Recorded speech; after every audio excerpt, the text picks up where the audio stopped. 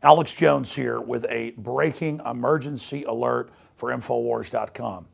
We are here in Texas and have military sources at a major Air Force base in West Texas that have reported to us the unprecedented event of secret nuclear weapons that were stored there being removed and transferred out of the base today to be shipped to South Carolina.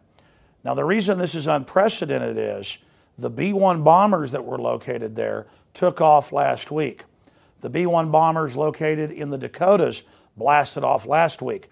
They are only to be used in emergencies because they've been quasi-mothballed. They were designed in the 70s and 80s, the B-1B, to launch strikes inside Russia.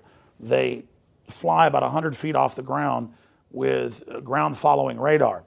Now, Obama said in his speech last Saturday that the forces are in place for Syria, but Syria and Iran have said they're going to strike Israel, and then Israel is going to strike them, probably with nuclear weapons.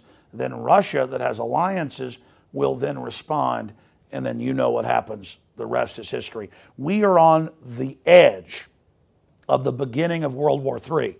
We've talked to our Russian sources high up in the Russian press. They are absolutely concerned at a level not seen since the Cuban Missile Crisis. Now, this can be averted, but 3 separate times in modern history, we've come very close to nuclear war. The Cuban Missile Crisis is one of the most well-known, but there's been other events. This is historic times happening. Now,